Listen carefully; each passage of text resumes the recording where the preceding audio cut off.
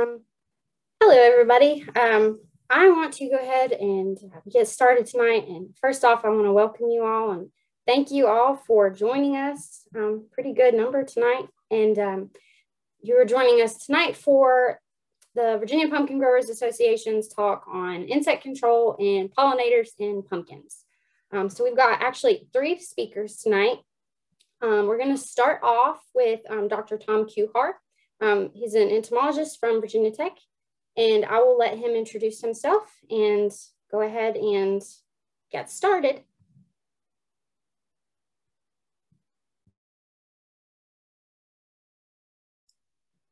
Ashley, I think I'm going to need screen sharing privileges. Sorry, doing that right now.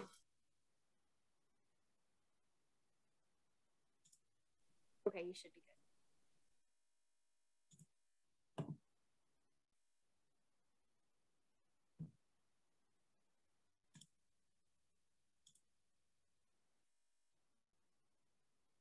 Okay, hopefully I see my title slide up there, everybody? Or anybody? Ashley? Yes, it looks good. Yes. Okay, all right, very good. Well, thanks for tonight. I'm gonna, there we go. Mouse was sticking a little bit. I'm gonna review some things I've talked about at previous pumpkin meetings. I think a lot of you are familiar with me over the last 10 years. I think I've been talking at most of the pumpkin meetings that have been going on. I'm going to try to reinforce some of these points I've made over the time, and I've got some new insecticide trials that we've done this year, and maybe discuss at the end an important pest that just seems to be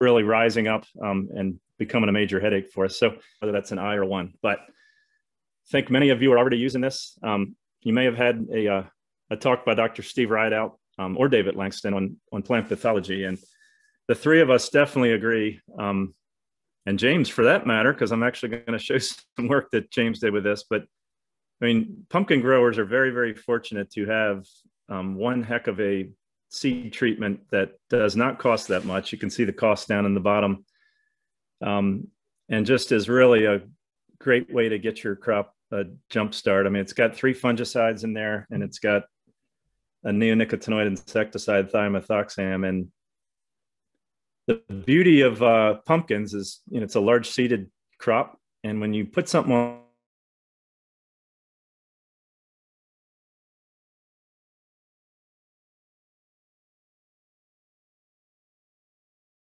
on a seed, and the plant spacing is so great where you need it to go, which is into that plant. So that's another beauty.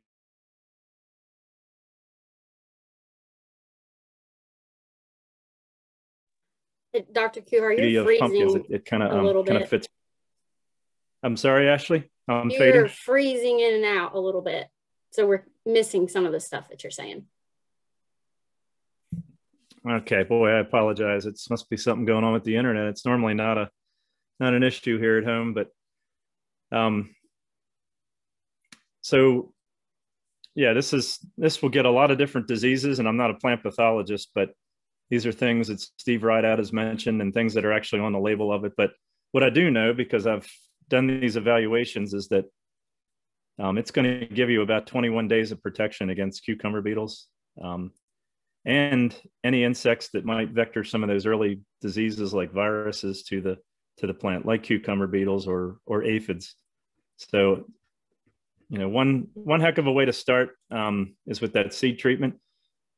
Some other things that we've seen occasionally is that, especially if it's wet after planting, a wet spring, you can get seed corn maggots that can take out some of the seeds and take out some of the really young seedlings.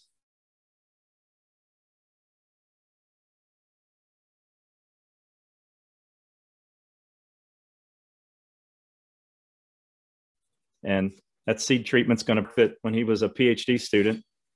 And we had looked at some pumpkin farms that had treated the far more seed treatment, and then they planted a patch where there was no seed treatment. And you can just see that, it wasn't severe pressure, but in 2 of the sites, we had significantly better stand of pumpkins. And in all of them, we had numerically a higher number of stands. So it's kind of beating a dead horse here, but what a way to start is with this terrific seed treatment that's going to give you protection against insects and a lot of those early diseases that could kill the seedling.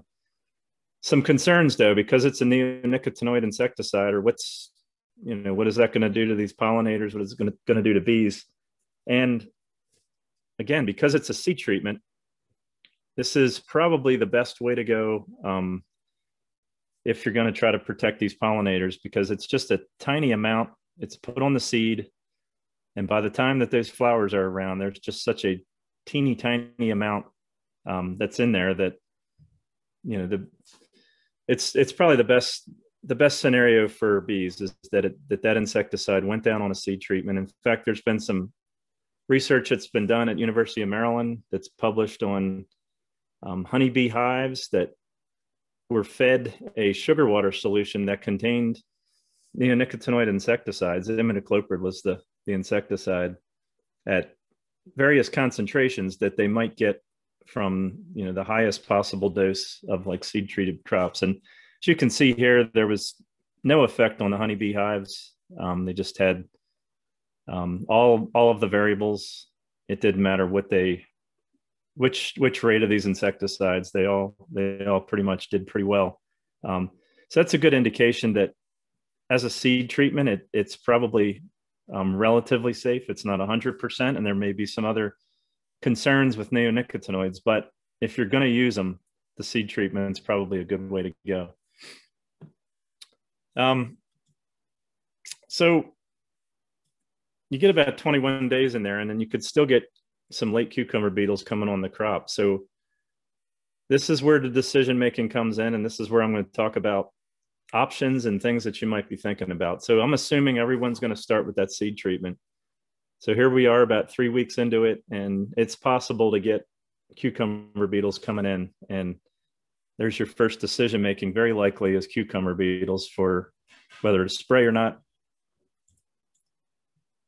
And some of the insecticides that are registered for cucumber beetles, there's a lot of pyrethroids, and these are all listed in blue. You probably recognize one of those products. You've got one in your insecticide shed that you're using. Carbaryl is an older 7. That's an older carbamate, but it is still actually very effective on cucumber beetles. Just has some other drawbacks, could flare mites and things like that. And then the ones you see in the red are not pyrethroids, but they are insecticides that can provide protection against cucumber beetles. And we're going to talk about those: Assail, Savanto, and Arvanta. So, okay, we're about midway into this crop, or at least a month or so into it, and you've got some decisions to make. The first thing you might want to think about is, do you really need to spray anything? I have, over the last 10 years, I've been around a lot of commercial pumpkin farms around Virginia, and it really surprised me the number of growers that just say, I don't spray insecticides anymore. And they feel pretty confident that they're not really suffering a lot of loss. The one thing that they agreed is that getting cucumber beetles after that plant has gotten some size to it, it just seems to be able to tolerate that pretty well without really harming things. And that's what the research has shown, that plant gets about mid-season, it can really tolerate a lot of defoliation. There are action thresholds. It's about, if the plants are really small, the seedlings, it's about 1 beetle per plant, but it's about 5 beetles per plant when they get some size to them about mid-season. So that's kind of a threshold that you may have enough cucumber beetles there that it makes sense to put a spray out. The other thing you need to think about, are you starting to flower? Because although you might find cucumber beetles in the flowers, because they certainly love to eat the pollen, that is not the time to be spraying cucumber beetles. One, the research has actually shown that they do participate in pollination. They're not the greatest pollinators, nowhere near bees, but there's so many of them, and they're going in and out of flowers that there is actually some pollination that's provided by these cucumber beetles, and very little damage to the crop that's occurring. In fact, they're a lot more interested in the flowers at this point than any kind of defoliating that they would do. However, I'm not going to say that you're in the clear with cucumber beetles. You don't have to worry about them anymore, because I've seen them attack the fruit in the field. A lot of times this is when foliage has really gone down for one reason or another, a lot of times disease. And yeah, you don't want to lose your fruit at this point to scarring up and have it unmarketable. And cucumber beetles are definitely one of the insects that can get you late. So I know there's some need to control cucumber beetles after that mid stage. So what you don't want to do is to just be putting out pyrethroids every week just because pyrethroids are cheap. Seen this time and time again, and I know some folks that are probably on a Zoom meeting have experienced this, and that is these melon aphid outbreaks that can happen late season. It's brought on by pyrethroids without a doubt. You're wiping out the natural enemies, and you're just causing these things to just explode. And that's when you have these explosions on the leaves of just tons of aphids. You get the honeydew buildup and the sooty mold, and again, affects your marketability of your pumpkin. So we're trying to avoid that. We're trying to spray pyrethroids, which are very, very toxic to all these things right here, which are found in pumpkin fields, which eat aphids. They eat a lot of other things too, but they will clean up the aphids, and they are all highly sensitive to pyrethroids. So you spray them, you're pretty much going to wipe these guys out. I can show you tables and tables of data where we've done this. These are in blue, are pyrethroid containing insecticides, and you can see that these are aphid numbers occurring on the pumpkins. Or this was actually a squash trial, but it doesn't matter. It just hammers home the point that you're going to get high aphid numbers when you spray the pyrethroids. So, okay, what are some other options? So maybe fitting one pyrethroid spray is probably not bad, especially one that's well timed. But maybe a suggestion is, particularly if you have flowers out there, you've got a lot of pollinators, is to maybe go with something else. By the way, pyrethroids are very toxic to bees. But you have other products. You have options like a sail, which is, although it's a neonicotinoid, it's about 100 times less toxic than other neonics. Very good insecticide. And Savanto is a little bit newer, and it's kind of neonicotinoid-like, a little bit different than a neonic, but again, very much safer to the bees than the other insecticides and other neonicotinoids. So let's take a look at some of these insecticides. We've run them. Here's a trial in 2016. I just put this up because it's a trial where we've got all the late season insects came in this trial in 2016 in Painter, and I just love it because we got good data on what happens if growers get multiple pests. And so here's the cucumber beetle. So what did we look at? We looked at Movento, which is, it's primarily one that's going to target aphids and whiteflies. Savanto, I just mentioned that insecticide. Belief, which is primarily an aphid material. Harvanta, which is a new diamide, and then Warrior is your pyrethroid. So we looked at these insecticides. There's your rates there, typical high rates for all these insecticides. And this is the number of cucumber beetles. So these are live cucumber beetles on the left column. And one thing I wanted to show you is, although, yeah, we had a significant reduction with everything except Belief and Movento, which actually didn't surprise us because those are primarily aphid materials. But it did show you that Harvanta and Savanto provided equal control of the cucumber beetles. You look to the right and you can see dead beetles, which are within a 12 inch radius around the plant. And you can just see the dead beetles piling up, just to give you confirmation that yes, the insecticide is killing these insects, killing these beetles. So what does this say? It says that Savanto and Harvanta are options for cucumber beetle control that you could replace a pyrethroid with. Same trial, we got aphids in it, melon aphid outbreaks, and you can see pretty much everything providing very good control of the aphids except the pyrethroid. And not surprising, because I've shown you this data before. We actually had a heck of a lot more aphids, and then a complete outbreak of them by September with the pyrethroid spray. So all those actually provide very good control of aphids: Movento, Savanto, Belief, Arvanta. And then how about this insect, squash bugs, which can also come a little bit later. I was really wondering how much damage squash bugs do late in the season, but they actually do a lot of feeding on fruit, and they did a lot this past summer.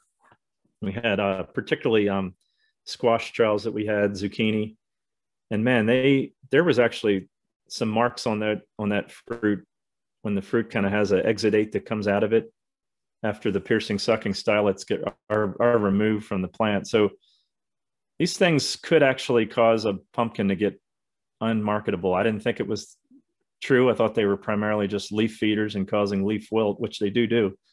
But when they pile up on the fruit too, they may affect its marketability. So again, another insect that we should probably be concerned with. Yeah, look at these numbers, ridiculous numbers. Sometimes you get some diseases that follow where the insects were feeding, and you kind of inoculated a plant with them.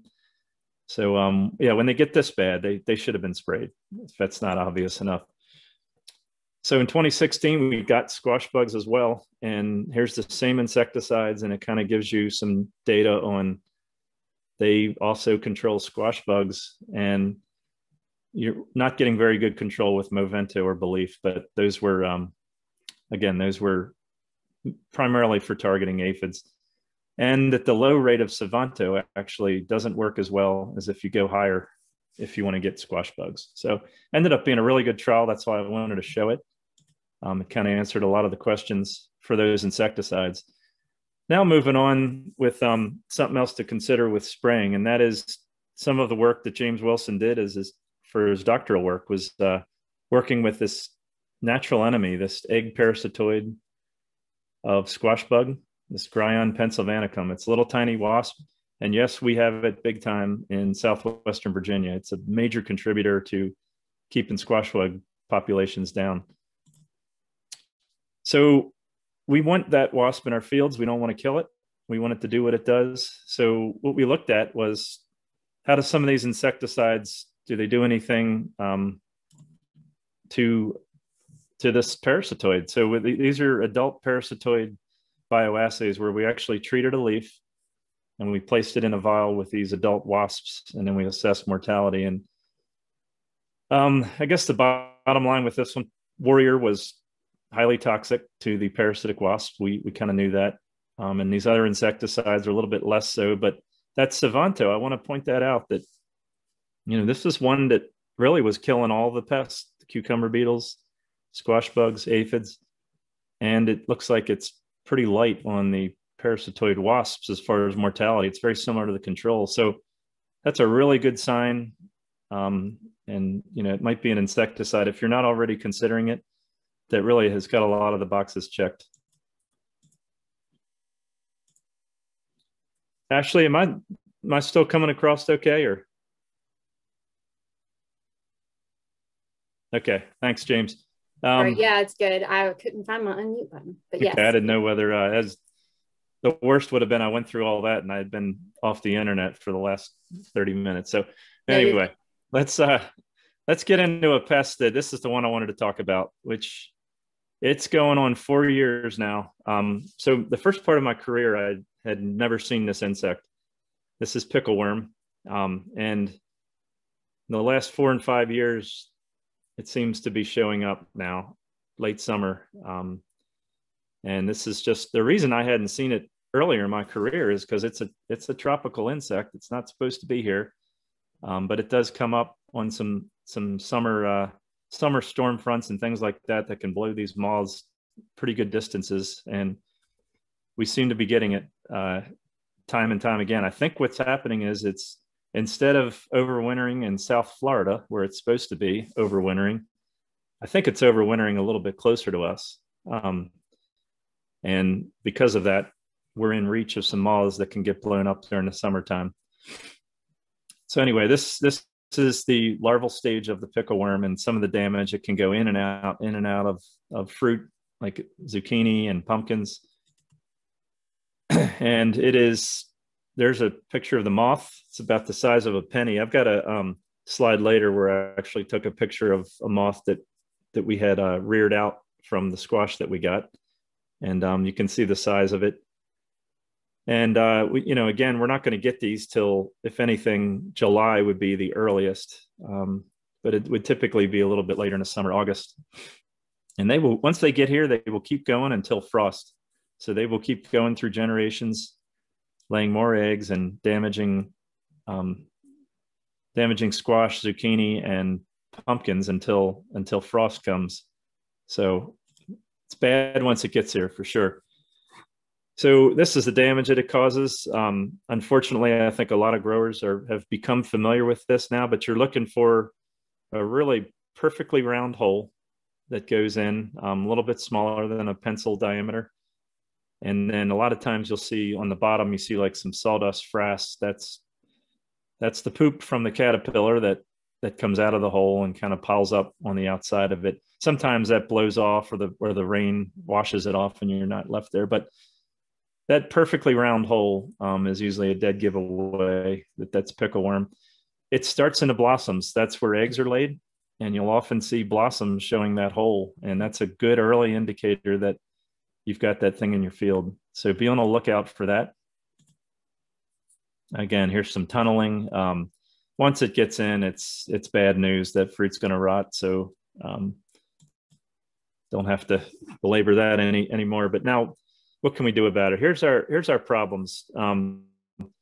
One, pyrethroids work really well, but I've just given you some reasons why spraying regularly multiple times with pyrethroids, you're going to get that aphid outbreak very likely. So we've looked at some other insecticides. All of these listed provide very good control of the pickleworm. So there are some things that, like Harvanta, that actually controls aphids, but you might want to be going with pyrethroids because they're cheaper. So we've looked at this in a trial. We actually got a trial in 2020 on zucchini, the first trial ever we did on pickleworm. And you can see especially looking at percentage of flowers that had those tunnel holes in them. And you can see all of the insecticides. This was just one spray, really reduced that tunnel damage, and then significantly so on the fruit. We had very few holes, if any, with any of these insecticides. So they're very, very susceptible to insecticides if you can get them out in a timely manner. Again, pyrethroids could cause that. So one option is to throw an aphicide in with the pyrethroid mix. And what do we mean by aphicides? There's some foliar neonicotinoids. There was a sale that I had brought up, a sale and Savanto, which have a little bit lower bee toxicity. Products like Fulfill, PQZ, Safina, Belief. We have a lot of really, really good aphicides. We've tested these for years, and they all provide excellent control of aphids. You will not get the outbreak. But another option is to just pick an insecticide that really can just do it all.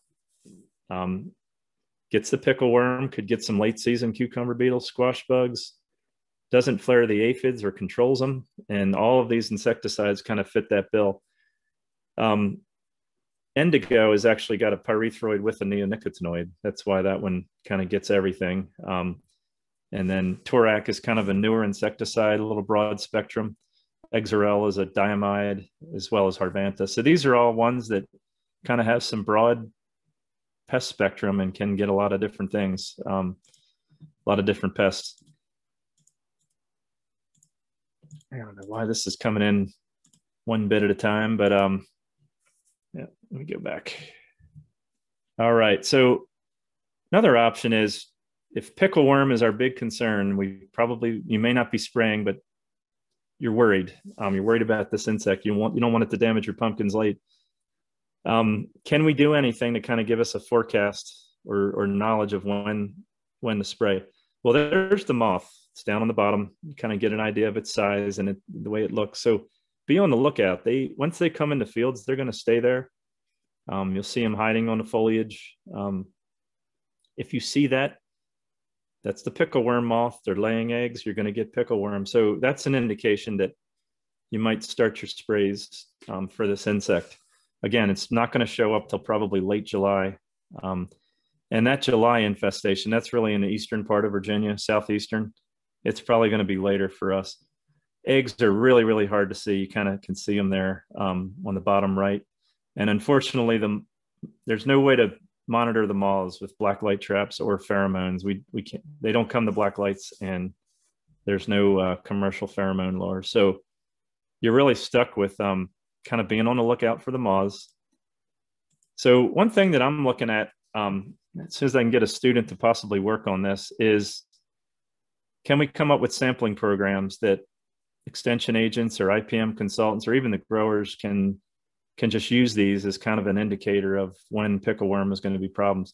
And I think looking for that hole in the flowers, coming up with a good sampling program, how many flowers, how many blooms to look at, and correlate that with infestations later. So that's some work that I'd like to work on, probably with a graduate student. And then also with Sean Boyle, you've seen him speak at some pumpkin meetings. One thing that Sean has noticed and has been confirmed with what we've read about pickleworm is that they strongly prefer the yellow summer squash.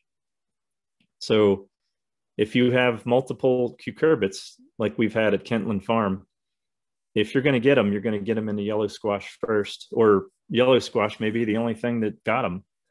And so maybe you can plant some yellow squash and kind of use that as a sentinel for one, you got some squash to eat, and then two, you're using it to kind of give you an indicator of they're here, and I better protect my pumpkins. So that's kind of going to be the program that we're gonna test out. I need to find the right student, and I would love to work with a lot of the growers on this program. I'd like to do it on commercial farms, and what I would really need is just some summer squash planted that we could kind of eyeball and use to scout.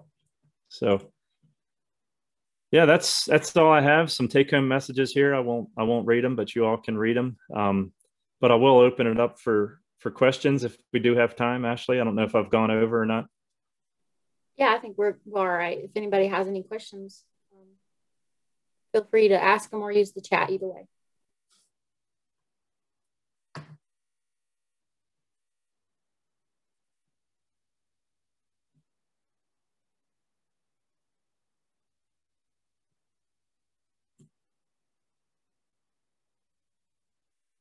No questions. Everyone's just digesting their food right now, I'm guessing, just like me, but for dinner. But I guess I'll pass it on. James, I'm still going to be here, so if anyone comes up with another question after your talk, I'll still be around. I'll just give you all my hard ones if that works out. All right. So I guess I'll stop sharing.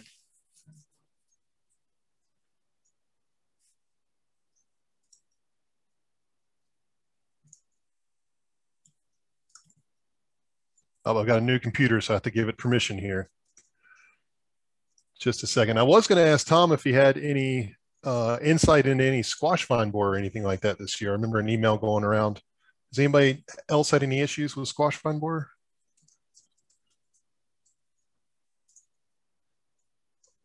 Yeah, I'd be curious to know what the major pest problems were with insects this year.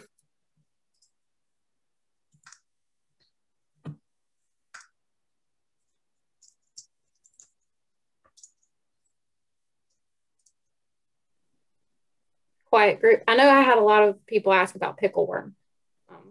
Yeah, I'm sure some of these people had it, even though they're not saying. Ashley, I'm going to have to quick rejoin the meeting because of something. Sorry, I'll be right back. It's a computer setting. Okay, no problem.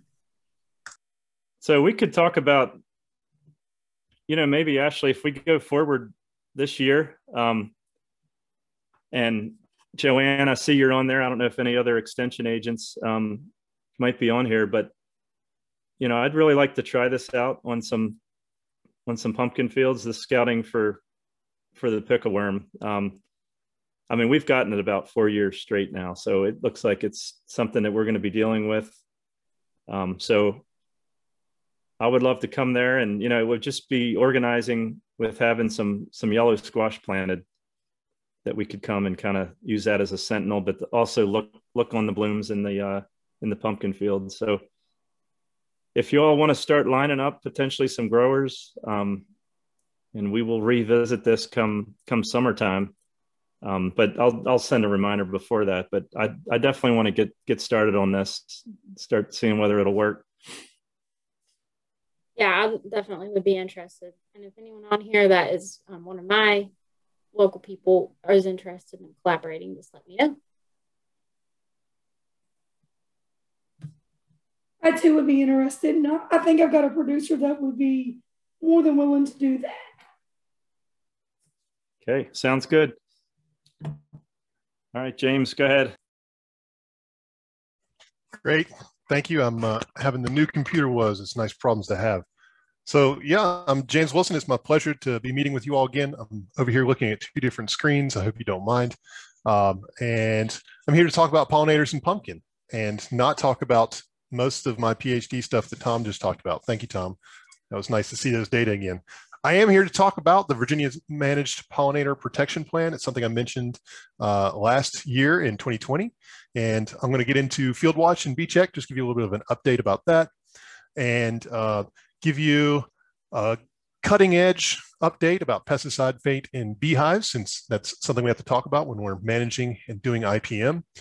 There's a new paper that came out that's not even fully available yet, but I already stole a figure from it. And then we're going to talk about pollinators and pumpkin, of course, see if you all have any issues. Remind you of this research that I introduced last year about some pumpkin research that came out of Pennsylvania. And that's really going to set the stage for me to introduce Courtney Walls, our new graduate student, to you. So let's get started. Talked about the Virginia's voluntary plan to mitigate the risk of pesticides to manage pollinators. And the way VDAX set this up, and they worked closely with a lot of different stakeholders, growers and beekeepers included, was to try and figure out a regulatory way, because it is VDAX, to go ahead and figure out how to help out and mitigate some of these issues. So really, they were concentrating on the applicator and the beekeeper and how those two can effectively communicate better to avoid some mishaps, assuming that nobody is really out there trying to kill bees, which makes sense, especially to you all, since you are working in a pollination dependent crop system. So they're part of your tools. The EPA put out some new labeling on restricted use pesticides that are highly toxic to bees, and they now have a new bee label warning. This should be out. You should be seeing this, especially on some of the products that Tom listed that are running kind of hot and do have higher toxicity for bees. So one of the tools that VDAX has bought into is this bee check program over here. And this is where the beekeepers can go in and register their location and their hives and say, please, here's my contact information. Let me know if you're going to be spraying nearby, and we can work something out and figure out a good way to avoid some mishaps. And so there's a lot of partner states here that have been joining in that and adopting that program. And so for applicators, there's the field check program, and that's where you can go in and register as an applicator if you're doing work outside of your own area. Just to give you an idea what that looks like, I pulled this up earlier today. I tried to make sure I got all the way from Abingdon up here to Stanton to cover a few people. My screen is only so big and you can only see so many things, so I didn't get all of Virginia. But there are quite a few beehives registered, and we can definitely see that if you click on any one of these, you can get access to the information there and contact them. And if you go to a close-up view of one of those, you would see as an applicator, if you clicked on one of these hives over here, you'll be able to get the contact information from this made-up little person over here and contact them, find out, what kind of purpose they have for having their bees there, and what's going on with the bees. In this one, it's there's honeybees there. It's similar in colony, and it's going to be permanent for the season. Just to give you an idea. This is mainly going to be for big commercial applicators, but maybe this could help us out if there's a mishap every now and then. So for the beekeeper, they're going to be locating their individual hives. They're going to be setting a sort of a buffer of like maybe a half acre, depending on state guidelines, to say, hey, please avoid at least in this area, but we're always thinking about things like drift and other types of exposure. So this brand new study that came out is looking at the pesticide in, this is their actual title, Pesticides in Honeybee Colonies, Establishing a Baseline for Real-World Exposure Over 7 Years in the United States. I've not had the chance to dive into this because it's not fully available. This is a pre-proof and is particularly encouraging. They were able to recover out of these 218 different pesticides and their metabolites, over 1,000 different apiaries. They were able to pick up around 120 different residues, and the vast majority of those being 41%, the very tools that beekeepers are using and putting inside their hives to protect their bees from varroa mites. That's this little evil-looking brown thing right here. It's a parasite. If I were to have a parasite that big, it'd be like me having a Frisbee on my side sucking the life out of me. And that's definitely the #1 pest we have in honeybees. So it's good news that that's what's really showing up. It's not good that it's definitely showing up, though. But we can see here that there are some other insecticides showing up, accounting for 21% of what is able to have been recovered. That means that there are agricultural protectants and pesticides that are getting in. And in that, we can also see that there are fungicides and herbicides getting in. I bring this to your attention, not to say it's okay, just keep blasting everything, but instead to say that we are picking up pesticides inside the hives. It's not an alarming amount, and we're not finding huge hazardous amounts like we were talking about some of the bee talks when Tom was talking about specific classes of insecticides, but we are picking it up. And we are, interestingly enough, picking up fungicides. And I know that cucurbital production is heavily reliant on fungicides. And unfortunately, some of the research is trending towards that might have some impacts on the microbiome and the gut flora of the bees that might have some long-term social immunity issues and might not be helping out with a lot of these other larger risks that have been pointed out by this paper. So just a heads up on that. I want to put that in context for you. I help contribute on the bee section to this and the other pest management guides. Thanks to Tom for roughing me in on that and keeping me relevant. I try to help out with a little section up front about protecting pollinators, and then we'll review the types of insecticides that are in there and try to make sure that we have up-to-date information about their toxicity of bees and allow you to be able to make very informed decisions. So these are available online at pubs.ext.vt.edu. So we have pest management guides like this. We have pest profiles. I saw that Tom redid one that he and I worked on together on cucumber beetle not too long ago. There's things like that all over the place in there. There are beekeeping pests too that we are highlighting. Courtney is currently working on one. And there's also some common insect ID fact sheets, which is good because since I'm a bee guy, you might be asking me about this. We've definitely had to think about this giant Asian hornet or Asian giant hornet. You all may have heard about it in the news, called the murder hornet. No, we do not have it here in Virginia. We do not expect it here in Virginia. It's not even been on this coast. We do have European hornets. And so you can dive into this and you can see that there's definitely a description about the European hornet and to give you an idea of what it is. Beekeepers are worried about this because in Asia, this is definitely a pest of beehives, but we do not have that here. And there's some X-Files looking footage of some workers, APHIS, Animal Plant Health Inspection Service workers removing a nest that they found in Washington State, but it's not been recovered outside of there yet. So you can check into the entomology department if you'd like for some of that information, but you can also find some nice leads and free information on the extension website there. So I just want to quick take the opportunity. I know not everybody can raise their hand, but please, if you have any issues going on with pollination right now, let me know. I'm kind of curious. So some people are renting bee colonies. I imagine that people still are. I saw it out there in the 2020 field season, and that's good to hear. I wanted to know if folks were having issues, again, getting pollination in the middle of their field, or are there any misshapen pumpkins or low numbers or issues with small size and weight? Those can all be attributed to potentially some issues going on with pollination. And it could be that there was a thunderstorm that rolled up and when all that fruit was about to set and it prevented these bees from being able to get in there and get to the pollination, or it could be that there were some other issues. So if you are having these issues, please look me up. My email is keepbees@vt.edu. That's the best way to get a hold of me right now because I'm in the bees and teaching all the time. And hopefully I can help you figure that out. And if you're curious about bees, are you finding bees in your plants? That's one of the best ways to figure out what's going on. So just a quick quiz. This is the European honeybee. It's nice and hairy. It has all kinds of hairs all over it to allow it to catch onto and control pollen, so it can take it back to the hive and feed it to its young, to the larvae, and it can build a colony from there to be able to help us out. So there are other bees out there for sure in our pumpkins. This is not a pumpkin. This is actually a cucumis flower, one of Tom's, but we can see here that that this little honeybee is getting to work, and she's got pollen all over her baskets, and she's doing a great deal of pollination for us. But we have some other bees at play. We have squash bees here, and here's Tom's favorite cucumber beetle over here to the side. So we know he has some others, and that's actually, I believe, a male and a female in here.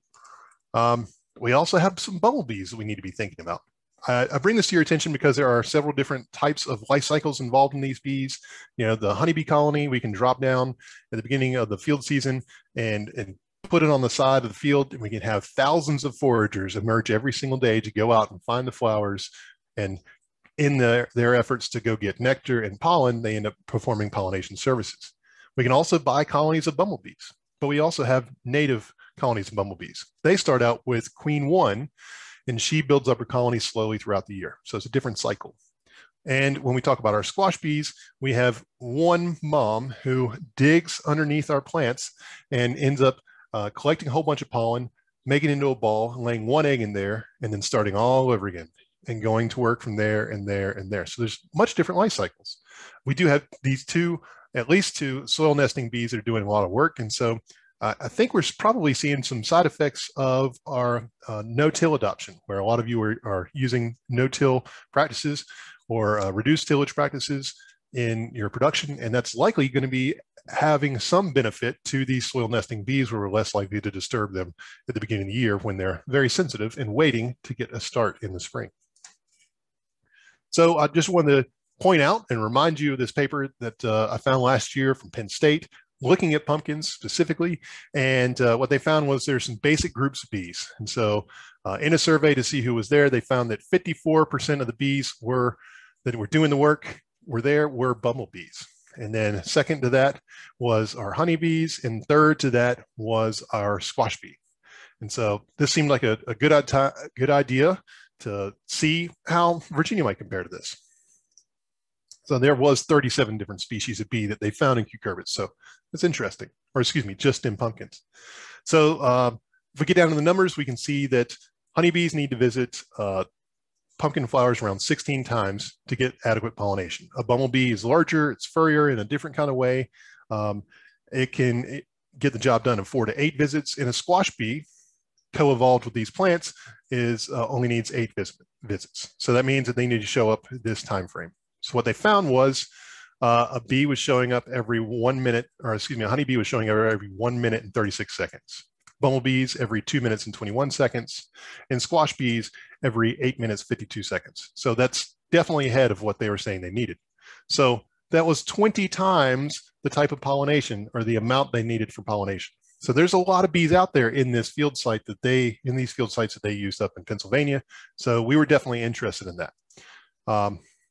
So based on their data, honeybees might not be needed. There might be a lot of native pollinators already doing the work, and they might even be more efficient from that. And they were concerned about what's going on with these bees in their distance from the edge of the field. And so far from you all, I have not heard similar concerns. So that's kind of interesting to us. So I'm going to pause there because I wanted to set this up for Courtney. Courtney's on here with us tonight. She is a former founding member and president of the Beekeepers of Virginia Tech, as she did for her undergrad. She is a Virginia beekeeper herself. She is a fantastic help in the Bee Lab. It's been my pleasure to have her around both as an undergraduate and now as a graduate student. And she's here to help us learn about pollination and pumpkins. And I'm going to stop sharing now. And Courtney, hopefully you are ready to share. Great. And I'll be quiet.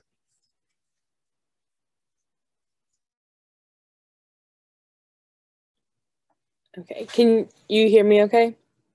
Yeah, okay. So as James mentioned, I did my undergrad at Virginia Tech and I got my bachelor's degree in crop and soil science and graduated in the spring of 2020. And I'm currently a master's student in entomology looking at pollination in pumpkins.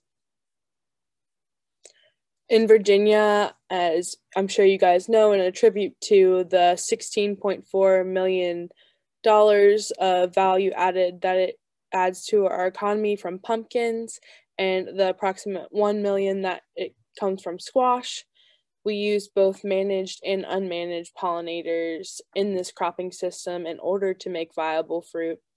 And our goal of this project is really to understand who are we managing for and who's out there in the field pollinating these pumpkins.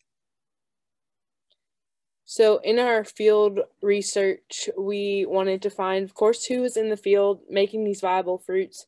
And then we wanted to know the best way to be able to find who is in the field.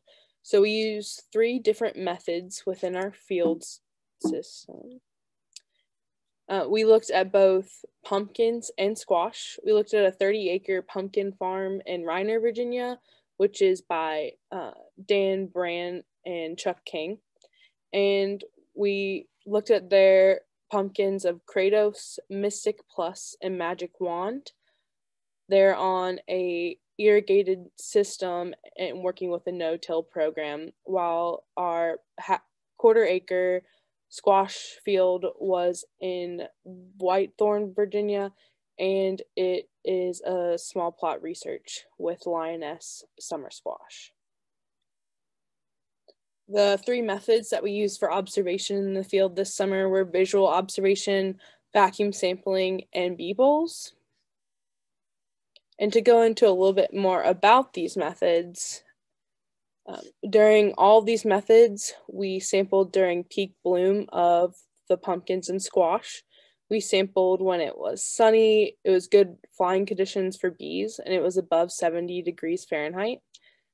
We used 15-meter long plot rows and then 3 rows for each method of observation.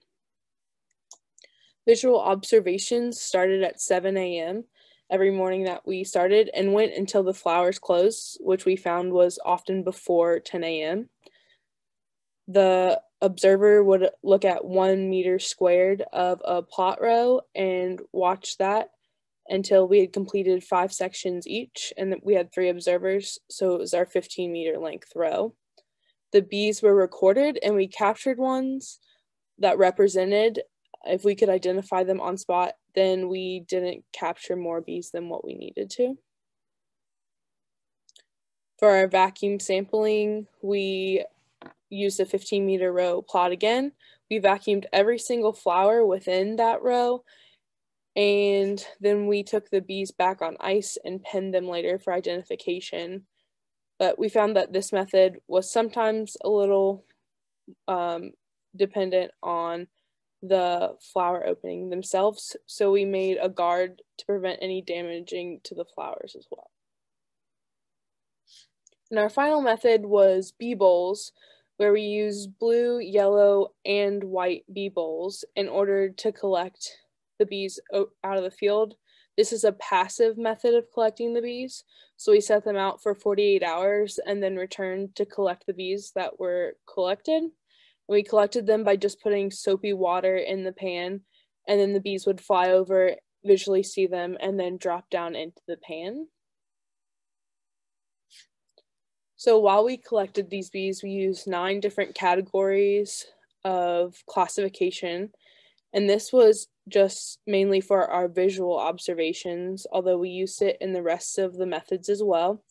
This is so we could ID them on spot as they were flying in and out of the flowers.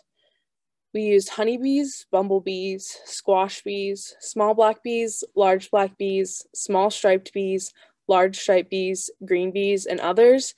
And we modeled this after the study that James just talked about in Pennsylvania. So our results from this summer for the pumpkins, and this is just our preliminary data from one field season. We saw about 230 squash bees in our pumpkins and a little over 100 small black bees with only about 75 honeybees. Most of our bees were collected in the field through visual observations, which means we didn't actually collect most of them. We only collected representative samples when needed. And we used the bee bowls as well. There was 483 bees collected out of our pumpkin sites, and we measured them for 3 days. In our summer squash, we saw about the same thing. We saw in bee morphotaxa groups, we saw that over 400 squash bees. The next highest was small black bee again, and then surprisingly, we saw no honeybees in our 2 days of observation. However, we collected 520 bee specimens through our squash plants. So our takeaway here is that the squash bees, for our preliminary field season of data, our squash bees were our #1 taxa in the field, which was very surprising when we based it off of previous studies in Virginia and in Pennsylvania, and it was not what we expected. And in the future, we hope to see if that was maybe an anomaly this field season, or maybe if it'll change in the coming field season as we look into the summer of 2021. And most of our bees were collected through visual observations, which was also a nice sign because that can be replicated through field scouting as well if you're interested to maybe see who would be in your field possibly. So thank you to Brand King Farms for letting us use their pumpkin field as well. If you have any questions, I can give it back to James as well.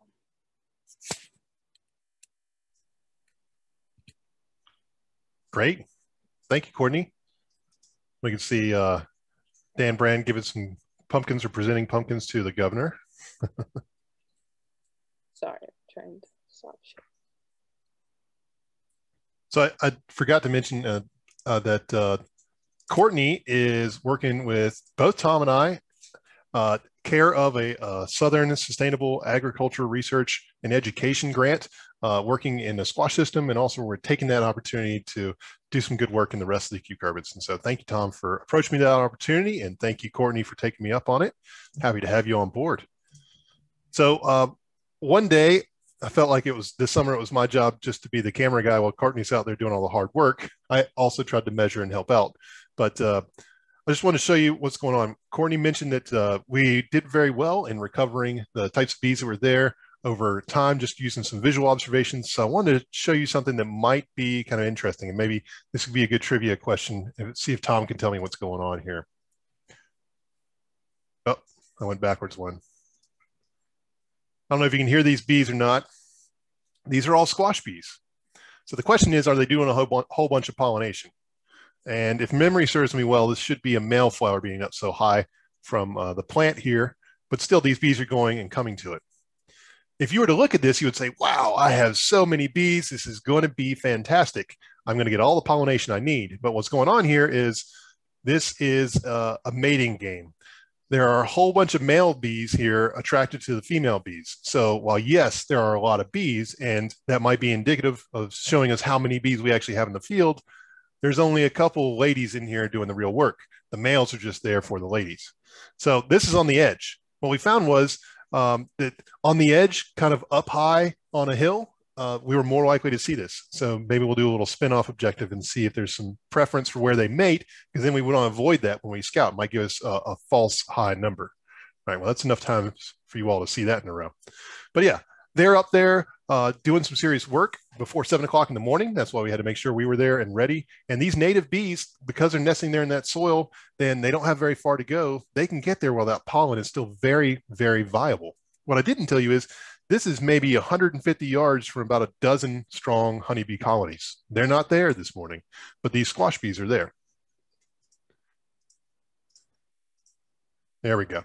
So like I said, it was my job to be out there with the camera. We've got Courtney working over here. We got Lexi working over here. And it was really hard work because, you know, it's just kind of gloom and doom when you're out there seeing these nice, pretty pumpkins, but it was great to be out there.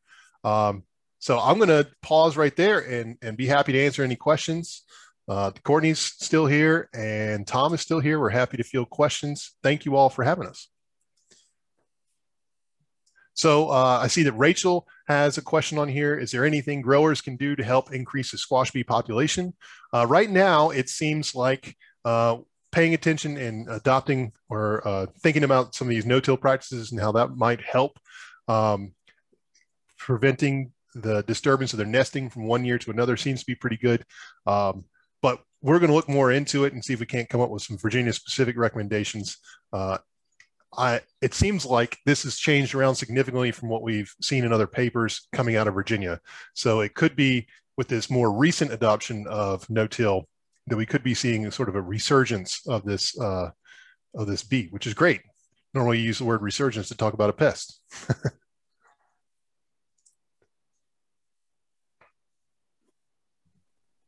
Excuse me, are there any other questions? Yeah, there's ones. Okay. Nathan wants to know, how concerned am I with the negative effects of fungicide on bees? They lost a keeper that they rented from a few years ago due to this concern. There are some studies out there that are showing that we're basically sort of often we are running the risk of oversimplifying the gut flora and gut biome of the bee. And if we do that, then we sort of, everybody knows that diversity is the spice of life. If we reduce it, then there could be one type of bacteria that could be more prevalent than the other, and it might not be as stable for them of an environment. So there are some concerns.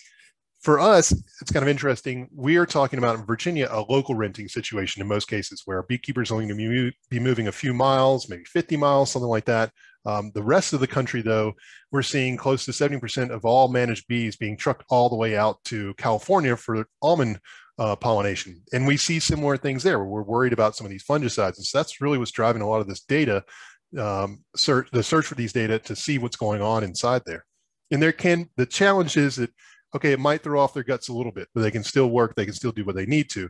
But it might reduce some of their abilities to detoxify what else is going on, what else they might be encountering. So we could see it sort of make them less stable and less likely in the future to be able to handle a sublethal effect from a different type of toxicity. So right now I'm in the process of writing this grant that I'm going to throw Tom's name on too, where we're going to be looking at some of these interactions in self-pollinated crop systems. So we've got some row crops that we definitely grow that we do not need bees for, but bees are there foraging. So we want to check out and make sure that we're being safe with those.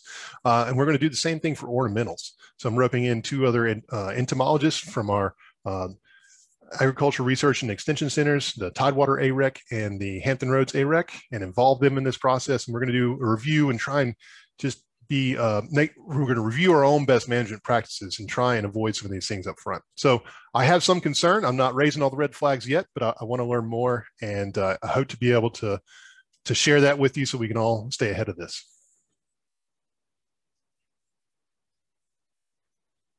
And Tom said I could use all his vegetables, so that works out. Thank you, Nathan.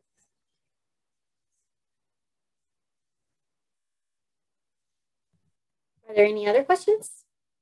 And Tom, I think, yeah, Tom's still on too. So if there are any questions related to other insects, you can ask those now too.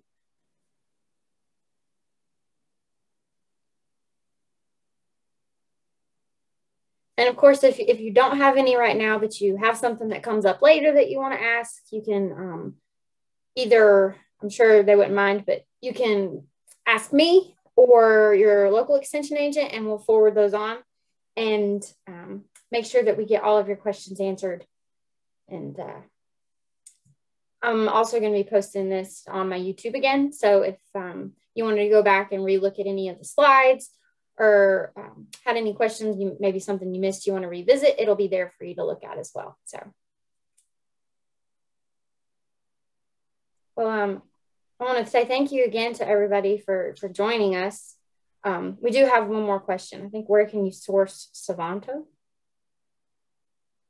Yeah, it's a very good question. It's a Bayer Crop Science insecticide. That's the manufacturer. And I think, wherever you get your chemicals from, southern states or whatever, I'm sure Bayer supplies them, and it would just be a matter of making sure that the sales rep gets some of that chemical there if they don't have it already. So hopefully that'll help you. It's a Bayer product, and I would contact the southern states or wherever it is that you're getting them and just say, can we get some in? So, and I can't tell you anything about the cost if that's the follow-up question. So I don't get into that. There's another question in the chat too about pickleworm. Are there any systemics that can be applied earlier in the growing season? That's a really good question. Coragen is, if it can go, I hadn't thought about that. It's going to be mainly attacking the reproductive structures of the plant, which a lot of times the systemic insecticides, they're not going to move into the flowers and the fruit. And that might be the concern with something like Coragen, but boy, that would actually be worth doing a trial.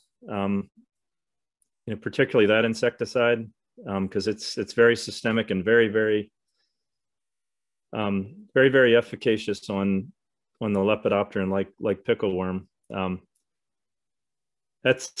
I don't think it's going to be great for that because I think you really need to target it to protect the fruit and the flowers. But I don't know if I've seen any data where anyone has actually tested that. So thanks for the idea. If we can get another trial where we can get pickleworm, that would be worth. And I could also look around and see whether anyone has actually tried that. But I see the Admire in there. The neonicotinoids aren't going to get pickleworm, so Admire or any of the others, that's not going to get them. But Coragen, that's got some possibilities here. So thanks for the idea, the suggestion. Did you see the Okay, comment sounds on like Harvanta? Yeah, it looked like someone's tried Harvanta already. So thank you, Bethany, for the feedback on that. I'll actually I think the company that's selling that now they passed it on to another company. Summit Agro or anyway, there's like a secondhand that's now marketing that Harvanta if someone's interested in that. Summa, God, why can't I not think of the name of this? It's Summit Agro USA. Okay, that's it. Thank you, James. So yeah, they have the Harvanta now. It was an ISK insecticide before, like a year ago, but they would be very interested in that information that it seemed to help against pickleworm. So yeah, Lambda, the pyrethroids do work well too against pickleworm. So I agree. I don't think it's hard. I think it's just timing. You get any of these insecticides down before they get into the fruit. It's definitely going to help.